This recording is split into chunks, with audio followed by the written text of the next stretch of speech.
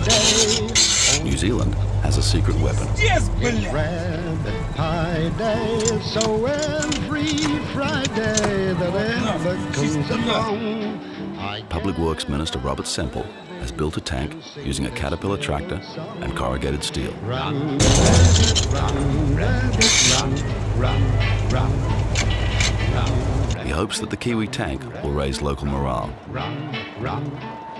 But there's a problem. Bang, bang, bang goes the farmer's gun. From the chief engineer's instructions before the first parade.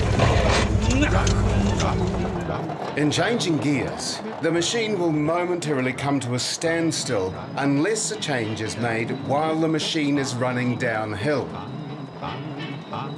As little gear changing as possible should occur so that the public will not get the impression that stalling of the machine has occurred along the route.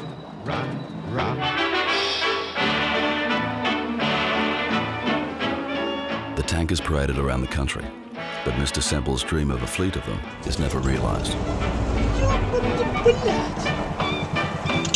The army rejects the design as too heavy and too slow.